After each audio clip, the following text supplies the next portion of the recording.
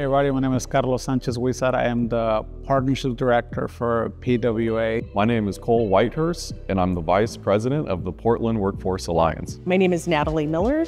I'm currently the Co-Director of Development for the board. My name is Susan Nielsen. I'm the Executive Director of Portland Workforce Alliance. My name is Scott Eve, and I was one of the founders of PWA and the original president of the association.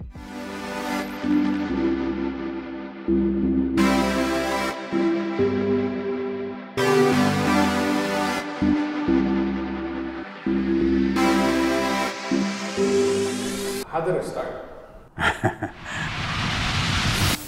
There was a distinct labor shortage in Portland in the manufacturing sector. We were trying to find a way to build a pipeline, a network to discover how we could attract more people into the industry. And we had an idea that it probably had to do with the youth of Portland, because most of them had no idea about the opportunities that were there. I got asked to come down to City Hall for what became a really fateful meeting where I met Jeans Gail.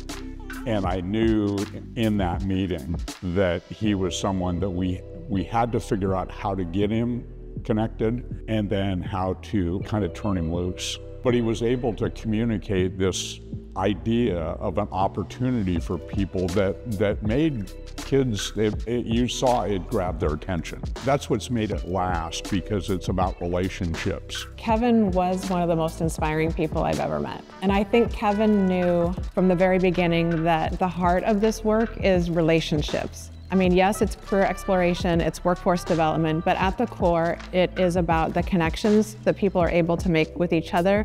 It's about creating opportunities where people can be in community with each other. And that's really where the magic happens. That's a big part of Kevin's legacy, and it's something I think we'll hold as our North Star as we go forward.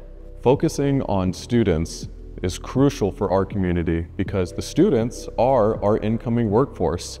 They best know what their needs are, what their aspirations are, and it's up to us now in the Portland Workforce Alliance and our community members, our companies, to meet their needs. We don't do this work alone, right? I think we're always looking for ways to partner and ways to navigate and reduce the inequities that exist in our community. And my hope is that, we continue to grow together, that we continue to invest in the right places, that we continue to uplift the voices that haven't been uplifted, that we continue to pave the way for those that don't have a road or that have a broken road. What I've really come to appreciate about PWA is that it's all about inclusion, whether you're a volunteer, whether you're a student, whether you're an employer and who we work with, that anyone can join the organization and contribute their time and effort and resources, because everybody has something to give to this cause. Anyone can join. We want to have that big community that's diverse, that has all different thoughts and all different experiences.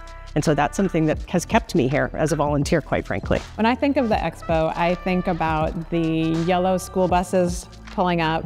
I think about thousands of high school students, all with that unique energy. And I love the idea that in that big group of people, there are students whose lives are going to be changed because of that day. That's really hard when you're a teenager to figure out what you want to do. And that's true even if you have a lot of resources. And so I think one core value that PWA has is that access to career exploration, career development, career readiness is not an extra, it's not a nicety, it's a matter of social and economic justice for students.